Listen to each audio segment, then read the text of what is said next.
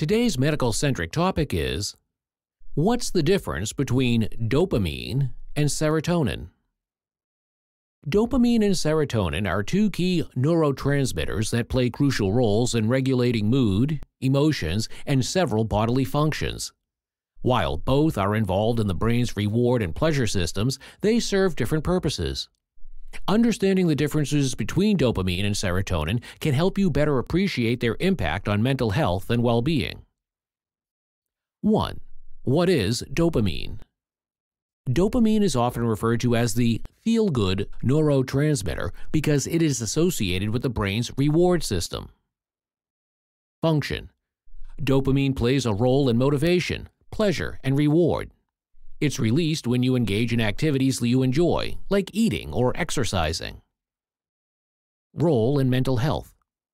Low dopamine levels have been linked to conditions like depression and Parkinson's disease, while an excess can contribute to disorders like schizophrenia. Dopamine primarily drives motivation and the desire to seek rewards, making it essential for goal-directed behavior. 2. What is serotonin?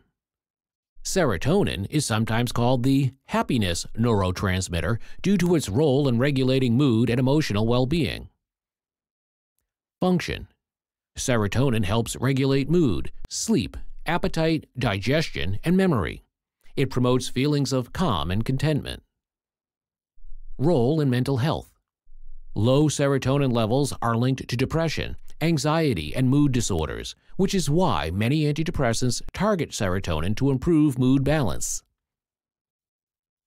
Serotonin is critical for maintaining emotional stability and regulating other vital functions like sleep and digestion. 3. Key differences between dopamine and serotonin.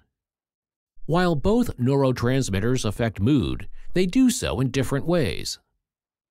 Dopamine primarily focuses on pleasure, motivation, and reward.